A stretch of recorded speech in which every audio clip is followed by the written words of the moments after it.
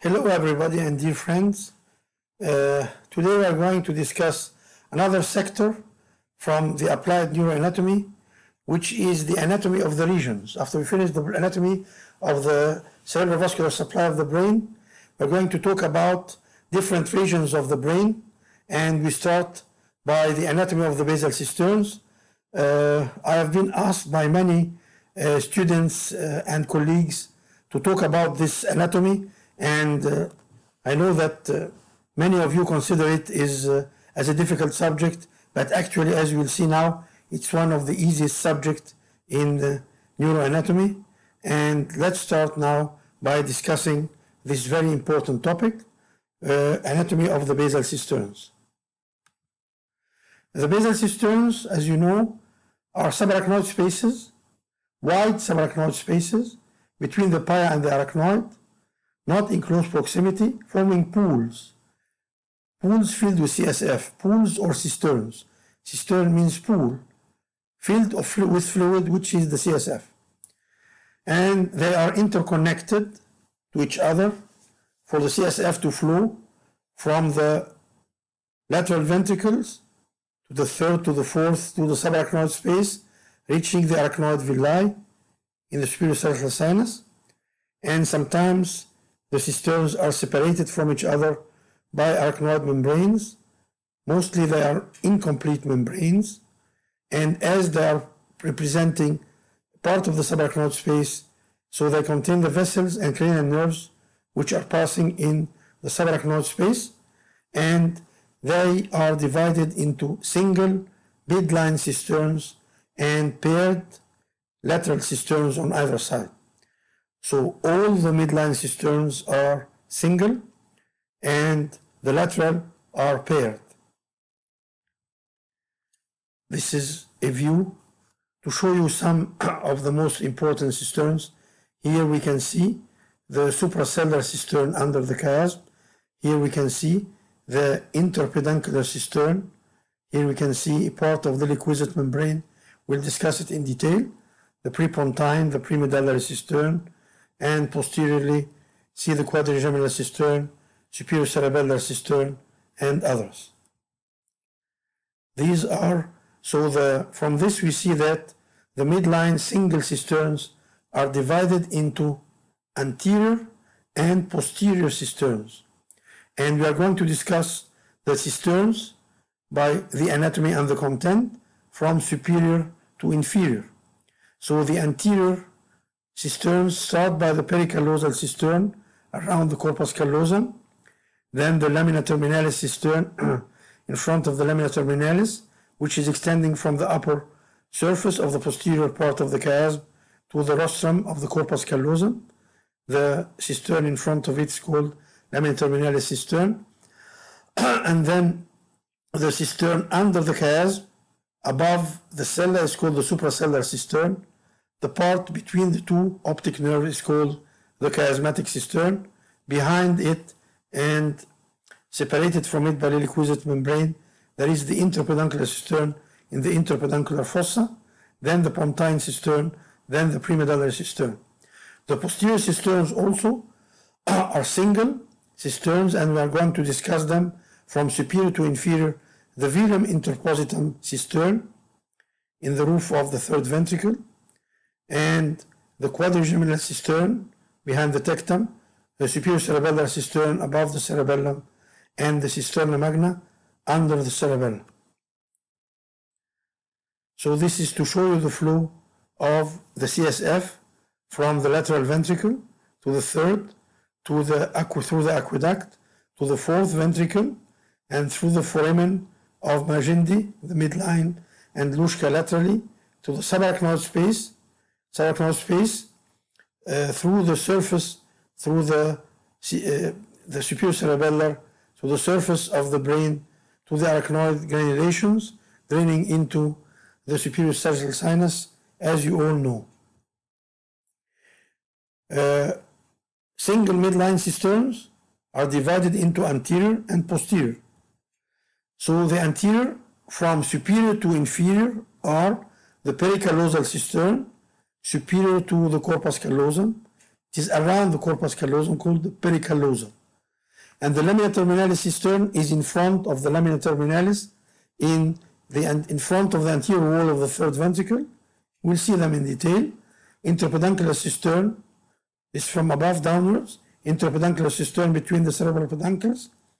And then the suprasellar and the chiasmatic cistern anterior to the interpeduncular cistern, surrounding the infundibulum and optic chiasm.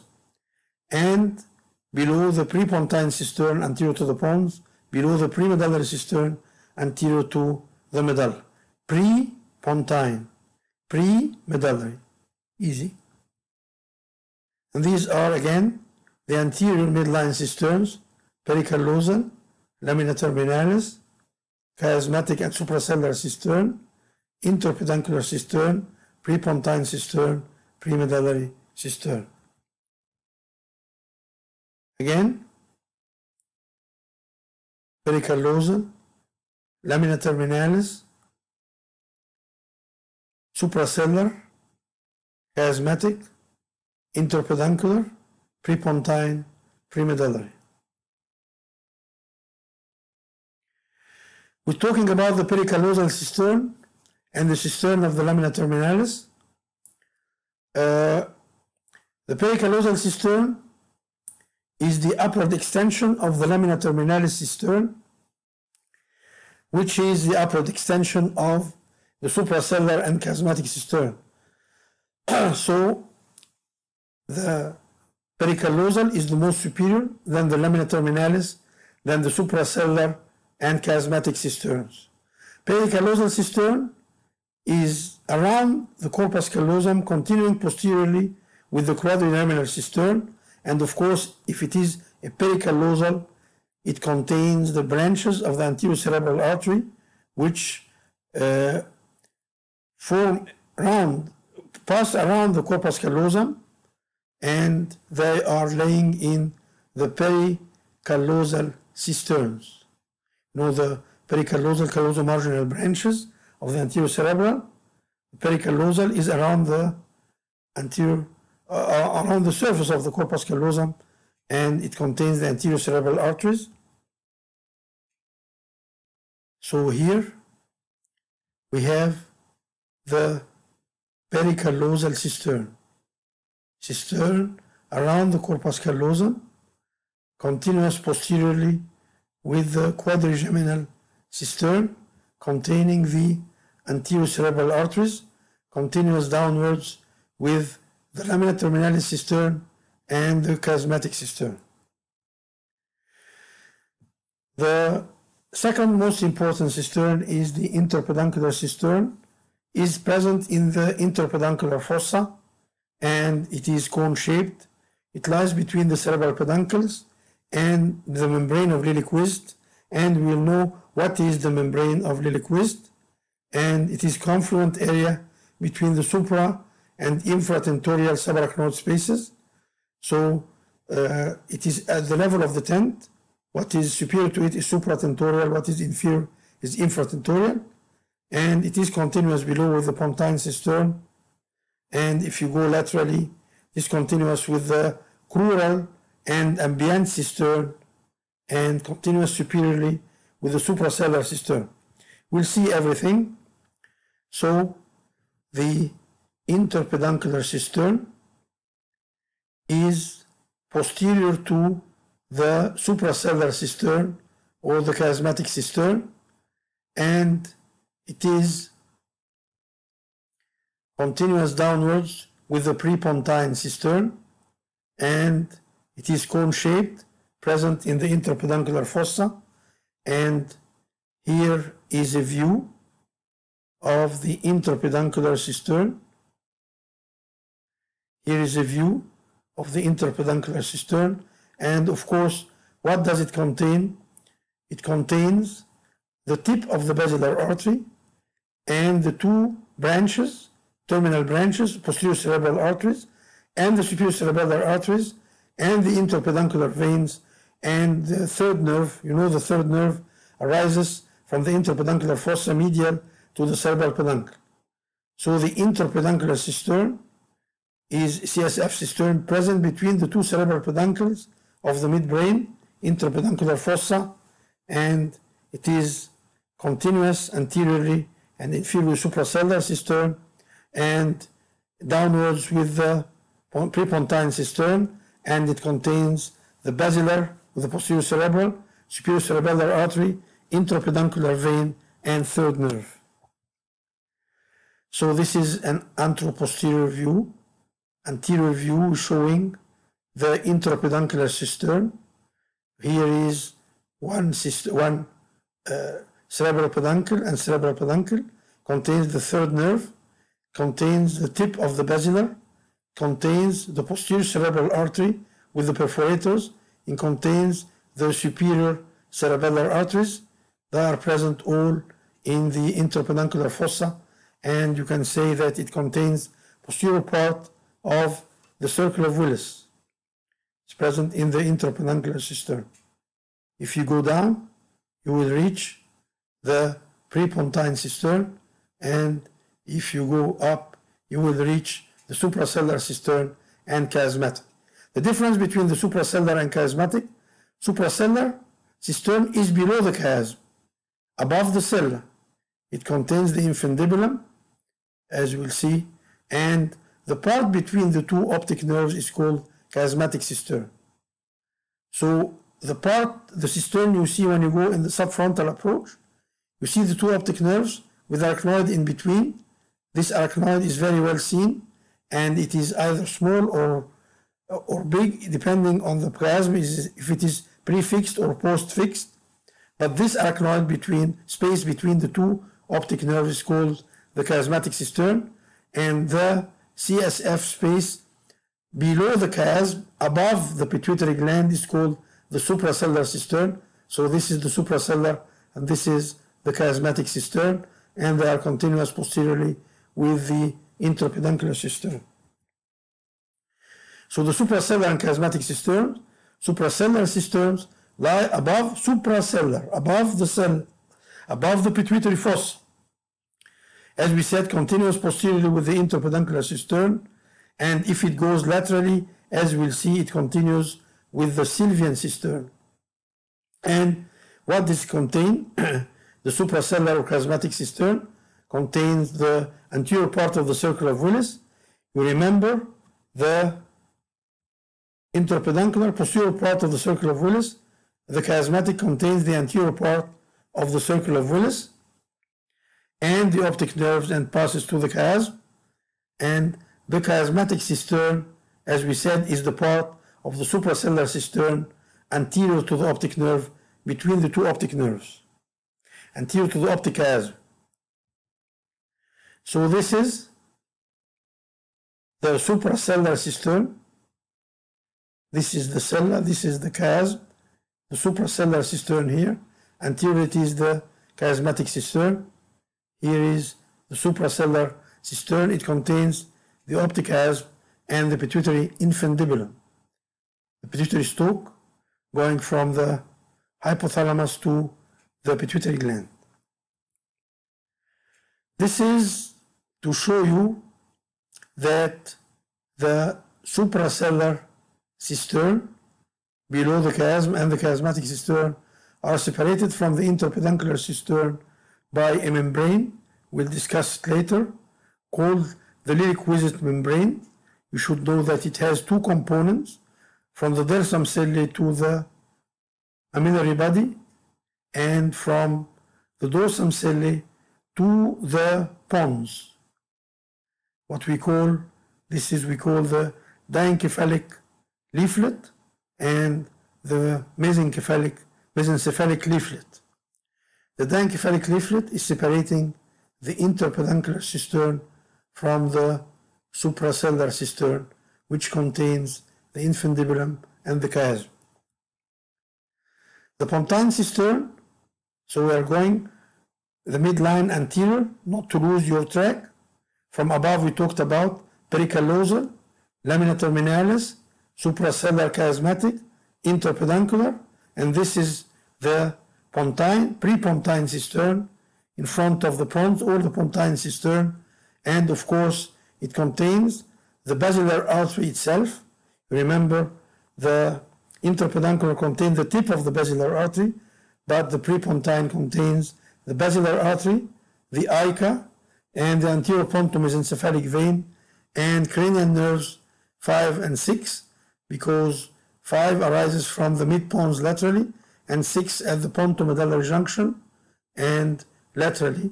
So this is what we call the prepontine cistern. This is the prepontine or pontine cistern simply. Again, very easy. This is the pons, and this is the pontine cistern. This is the interpeduncular cistern, as we said. This is an anterior view of the base of the brain, and you see here I'm under the chiasm, so I can see the chiasmatic cistern. And you remember, it extends laterally to the sylvian cisterns. Actually, lateral to the chiasmatic cistern, the pale cisterns are the carotid cisterns and the sylvian. Midline, anterior, single cistern, chiasmatic. Extends laterally, becoming paired cisterns. The first one, when you go lateral to the chiasm, you know the carotid is there, so it is called the carotid cistern. If you go more lateral to the carotid, you reach the sylvian fissure, it's called the sylvian cistern. And after the chiasmatic cistern, we have, or the suprasellar cistern, we have the interpeduncular cistern here, and we have the prepontine cistern here, and down we have the premedullary cistern. Again, and the medullary cistern we'll discuss now. It is premedullary. It is in front of the medulla. It is continuous posteriorly with the cisterna magna. What is present in front of the medulla? If you remember the anatomy of the vascular anatomy, you find the vertebral arteries piercing the dura, reaching the other vertebral artery at the pontomedullary junction. So we have the intracranial vertebra giving the pica, from which arises the anterior spinal artery and the posterior spinal arteries, the premedullary veins, and the 12th cranial nerve. You'll see it now. By this we mean the premedullary cistern, the cistern in front of the medulla. And this is the view if you reach in front of the medulla, the vertebral arteries, the pica arising from the vertebral arteries, the anterior pontomesencephalic veins, the hypoglossal nerve, and from this vertebral we have the anterior and posterior spinal arteries.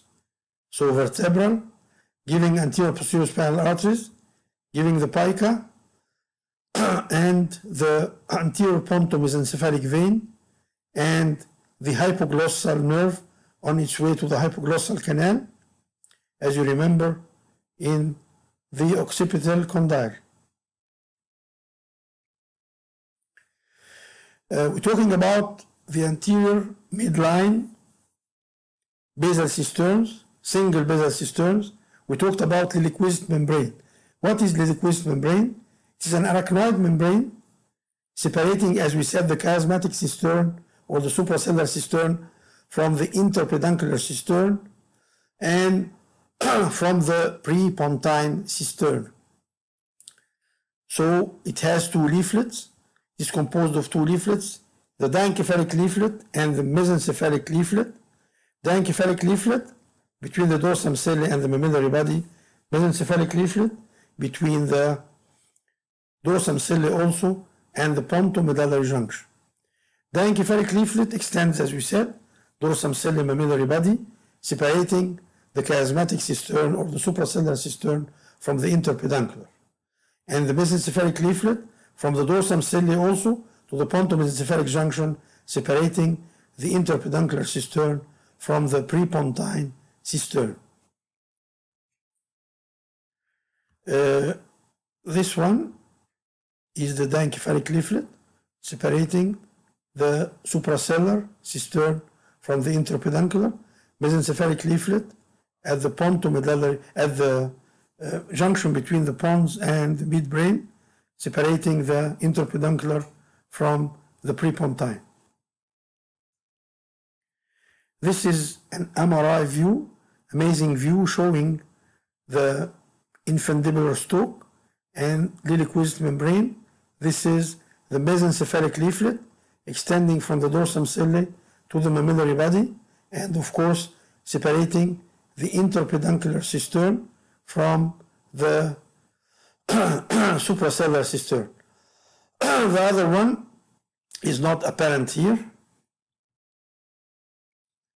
but if you go from inside the ventricle with the endoscope, and if some people from you saw a case of endoscopic third ventriculostomy, this is the dorsum sellae. This is the, if you go anterior to the mammillary body and you open, you find the dorsum sellae here, and the liquid membrane, as we said, the mesencephalic leaflet extending from the dorsum sellae to the mammillary body, and behind it is the basilar artery. So you have to be very careful. If you have a high basilar artery, you should see it before opening the opening, not to injure the basilar artery in doing an ATV. Here, after we opened the liquid membrane, and you can see the basilar tip and the posterior cerebral apparent from the floor of the third ventricle. After you open the premammillary region, you will see the liquid membrane, the mesencephalic leaflet, then the diencephalic leaflet, then the mesencephalic leaflet here. Diencephalic leaflet is up, mesencephalic leaflet is lower down. The liquid membrane has also a very important role in cases of craniopharyngoma. In most of the cases of craniopharyngiomas, extending supracellary, there is, they don't invade, they don't adhere to the posterior cerebral circulation because the liquid membrane is preventing them, and it is one of the easiest parts to dissect in most of the cases, not all the cases, from the liquid membrane is protecting the structure behind it from during dissection of the craniopharyngoma from the interpeduncular fossa. We talked about the midline single anterior basal cisterns. Now we're talking about the midline posterior single basal cisterns, and as we talked above, from above to below, from superior to inferior, we have the velum interpositum cistern in the roof of the third ventricle. If you remember the roof of the third ventricle, remember the two layers of the tilla choroidae, and we said there is a space between them, and we'll talk about it in detail, which is called the cisterna villa interpositus or velum interpositum cistern.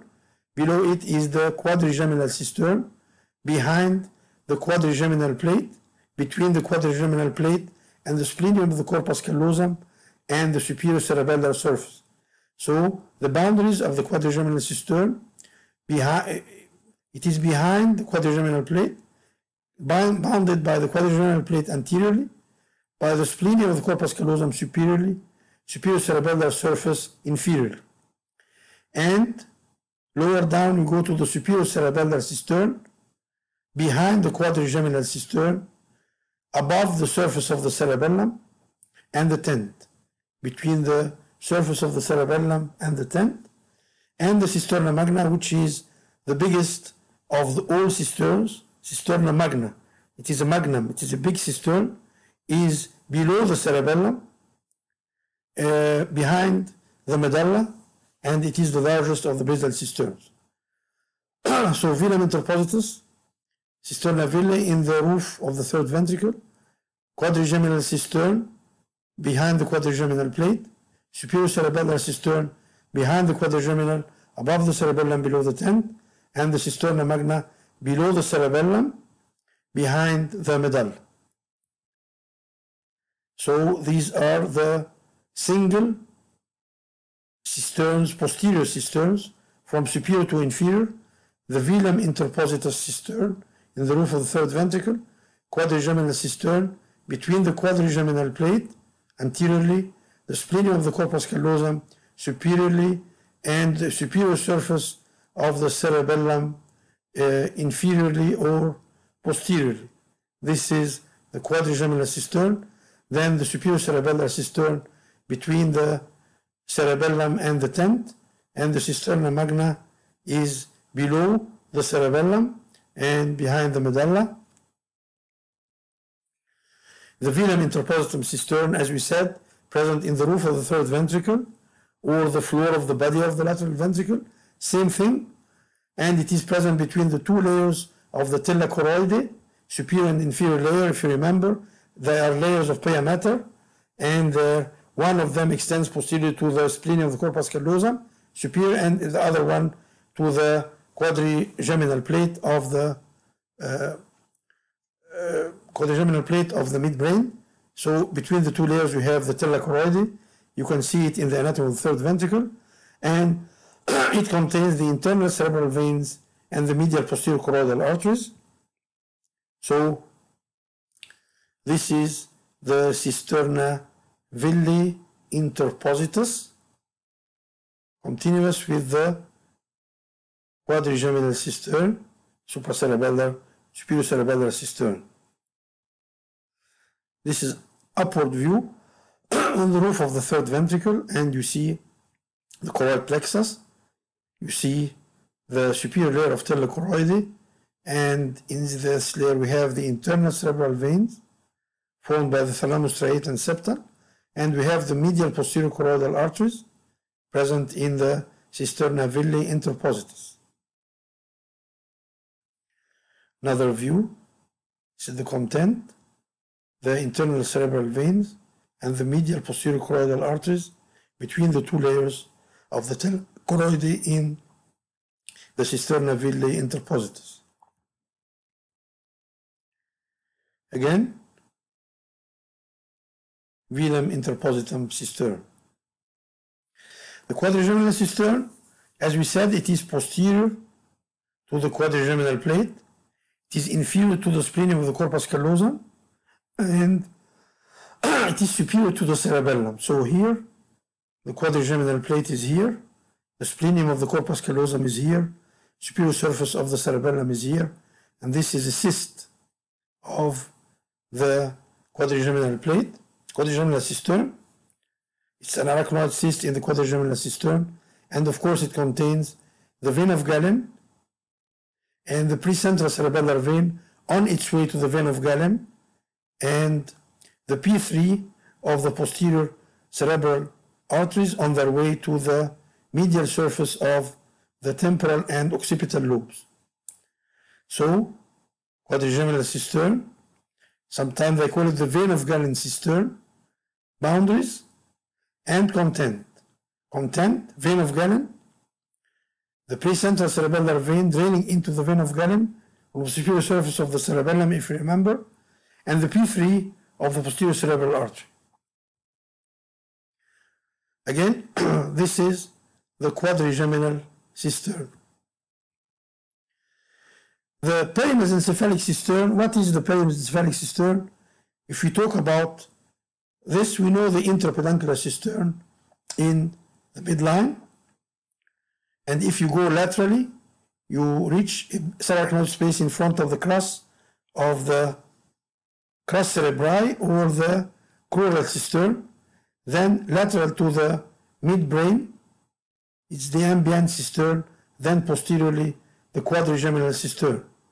So a single anterior cistern intrapeduncular, a single posterior cistern quadrigeminal, two paired cisterns on either side, the crural cistern in front of the crus cerebri or cerebral peduncle, and the ambient cistern lateral to the midbrain. It's called the perimesencephalic, peri-midbrain cistern. Now we talk about the superior cerebellar cistern, as we said, present on the superior surface of the cerebellum, behind the quadrigeminal cistern and below the tent. And what does it contain? Contain the superior cerebellar arteries, or the precentral cerebellar arteries we are talking about. Goes from the superior surface of the cerebellum to the great cerebral vein of Ghana. So they are present in the superior cerebellar cistern and in the quadrigeminal cistern. And it contains the distal branches of the superior cerebellar artery as you are on the superior surface of the cerebellum. Superior cerebellar cistern, between the superior surface of the cerebellum and the tent. Another view of the superior cerebellar cistern. And then we talk about, last but not least, the cisterna magna. It is behind the medulla. It is below the cerebral hemispheres. It is continuous with the fourth ventricle with the foramen of Magendie. So below the cerebellum, behind the medulla, continuous with the fourth ventricle with the foramen of Magendie, and its lateral part contains the vertebral artery and the pica. Remember, when they pierce the dura, entering the intracranial part of the vertebral artery that passes in the lateral part of the cisterna magna before they reach the premedullary region. Again, another view, the cisterna magna, or the biggest cistern below the cerebellum, behind the medulla, continuous with the fourth ventricle by the foramen of Magendie. Cisterna magna MRI. And we talk about the paired cisterns now, as we said, present on either side, and they are also from superior to inferior as our plan. We have the Sylvian cisterns, which is the deep part of the Sylvian fissure, forming the Sylvian cisterns. And the crural cisterns we discussed between the cerebral peduncles and the uncus of the temporal lobe, and we said it is the lateral continuation of the intrapeduncular. If you remember, the crural, then the ambient. Start by the intrapeduncular, crural, ambient, and we end with the quadrigeminal. So another paired group, crural cistern, between, in front of the cerebral peduncles and lateral to it, between it and the medial temporal lobe, which is the uncus. And it is the lateral continuation of the intrapeduncular cistern. Then the ambient cistern is the continuation of the crural cistern posterolateral to the midbrain, continuing to the quadrigeminal cistern. And another paired cistern, a very important cistern, cerebellopontine angle cistern. It is lateral to the pons and is the continuation of the prepontine cistern at the cerebellopontine angle. And last but not least is the cerebellomedullary cistern, lateral to the medulla, and it is continuation of the premedullary cistern. So again, from superior to inferior, Sylvian cistern, continuation of the suprasellar, the crural cistern, continuation of the interpeduncular cistern around the cerebral peduncles, and the ambient cistern lateral to the midbrain, remember, with the perimesencephalic cisterns, then the cerebellopontine angle lower level between the pons cerebellum and petrous bone, and the cerebellomedullary cistern lateral to the medulla, continuing with the premedullary cistern. Some of the paired cisterns we find here from the interpeduncular, go laterally, find the Sylvian cistern, right and left, paired cistern, then the crural cistern, then the ambient cistern here and here. A inferior view of the inferior surface of the brain, and you see the, as we said, this is the suprasellar cistern. Above it is the lamina terminalis cistern. Suprasellar cistern is continuous laterally with the carotid cistern and the Sylvian cistern. and continues posteriorly with the interpeduncular cistern. Again, chiasmatic cistern, behind it the interpeduncular, below it the prepontine, and the chiasmatic cistern continues laterally with the cistern around the carotid. It's called the carotid cistern, continues laterally with the sylvian cistern. Sometimes a very small subarachnoid space around the oculomotor is called the oculomotor cistern. So the paired cisterns here are the carotid and the sylvian, plus or minus the oculomotor if you want to mention. Again, the pyramidocephalic continues with the crural, as we said, in front of the cerebral peduncle, and the ambient cistern lateral to the midbrain, between the midbrain and the uncus of the temporal lobe, and continues posteriorly with the quadrigeminal. And of course, the crural is the continuation, lateral continuation of the interpeduncular cistern.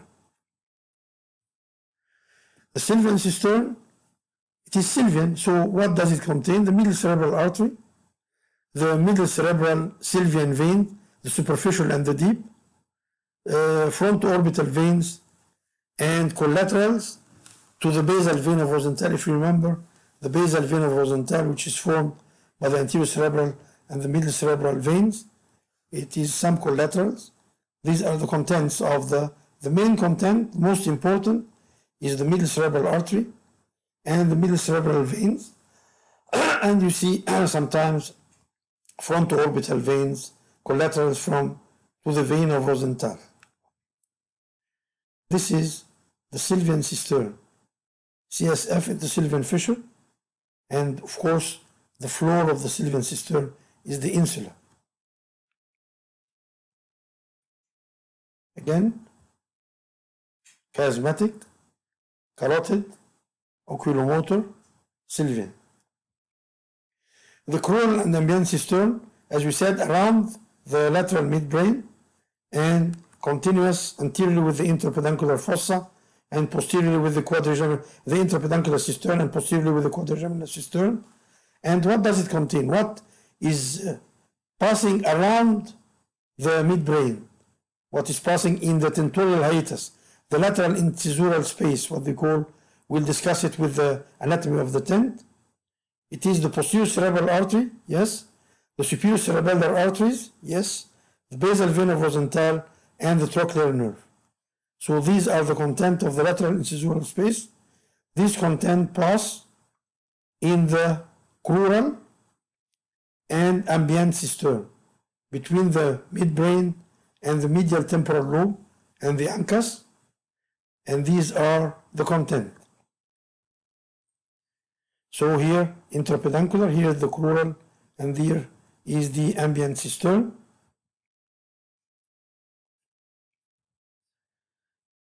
Another view, interpeduncular, crural, ambient cistern, and the quadrigeminal. Cerebropontine angle cistern is a very famous cistern.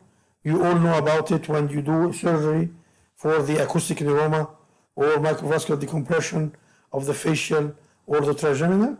It is triangular in shape between the posterior petrous bone anterolaterally, the tent superiorly, the lateral pons medially, and the anterior cerebellum posteriorly. So the cerebropontine angle is anterior to the cerebellum. It is medial to the petrous bone, and it is inferior to the tent. So if you go in the cerebropontine angle, you find the posterior petrous bone anterolateral. You find the tent superiorly. You find the pons medially, and you find the cerebellum posteriorly. That's why you retract the cerebellum medially in order to reach the anterior cerebellum, to reach the space. And of course, you have the very famous contents, cerebropontine angle, 7th and 8th cranial nerves, the 5th cranial nerve, the ICA, the flocculus of the cerebellum, and the foramen of Luschka. The flocculus is behind the foramen of Luschka, and the choroid plexus is popping out from the foramen of Luschka. if you remember. This is a view, anatomic view, showing the left cerebellopontine angle, and this is the 7th and 8th cranial nerves, and this is the petrous bone anterolaterally, the cerebellum posteriorly, we retracted it, the pons medially, the 10th superiorly, and these are the lower cranial nerves. This is a view of the cerebellopontine angle. Here we have an arachnoid cyst in the cerebellopontine angle of the right side, and you see the nerves are passing in the cerebellopontine angle cistern. And last but not least, when we are talking about the cisterns, please don't forget there is one cistern. It's not a basal cistern, but it is a cistern of the central nervous system, is the subarachnoid space in the lower lumbar spinal canal distal to the conus. The cord ends at L1, below the level of L1. There is the roots are passing in a very wide space filled with CSF. It's called the lumbar cistern, contains CSF, the coda equina, formed of the lumbar and the sacral nerve roots. So this is the end of the cord, and this is what we call the lumbar cistern. This is very important if you do a lumbar puncture, if you do spinal anesthesia, if you do anything, you get drainage from this lumbar cistern. Thank you very much, dear friends, for your attention. And as you realized, the topic of the basal cisterns is quite an interesting and not difficult as many of you thought. And we hope we meet soon in another region of the central nervous system. And I think we are going to discuss next time the anatomy of the tentorial hiatus. Thank you very much for your attention. Hope to see you soon. Bye.